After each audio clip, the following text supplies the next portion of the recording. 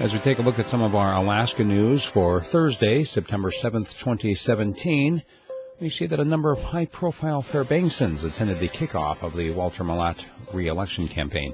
As you know, Governor Walker used to be a Republican before he went independent and won the election by teaming up with who was at the time the Democratic contender for the governor.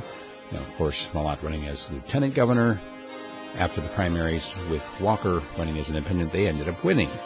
And now they're running again, once again, with separate parties. Walker as an independent, Mallot as the Democrat for lieutenant governor.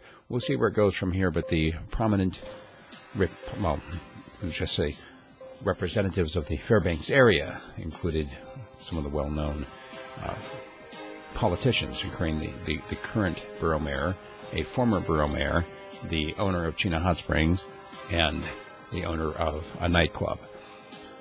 The state of Alaska has joined in an amicus briefing for a court, the case that's in front of the Supreme Court right now about gerrymandering, saying that individual parties should not be allowed to redistrict according to ways that would benefit their parties.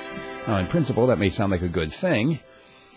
The point of fact is that it has been continuing, that every year that the new census information comes in, the redistricting gets done in accordance with whoever happens to be in power. The state of Alaska is now officially joining in and saying that this should end. We should make sure that this is not allowed.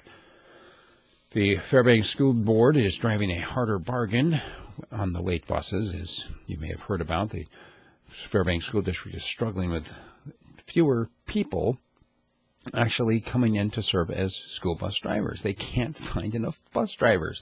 And because of that, they're having to combine routes, which are making them really long. And because of the lateness in the buses, the kids not getting to class on time, and in many cases not getting home on time. The parents don't know where their kids are. And all of this, now they're going after the school bus company. GVEA, that's Golden Valley Electric, says that the Healy 2 plant should be ready in 2018.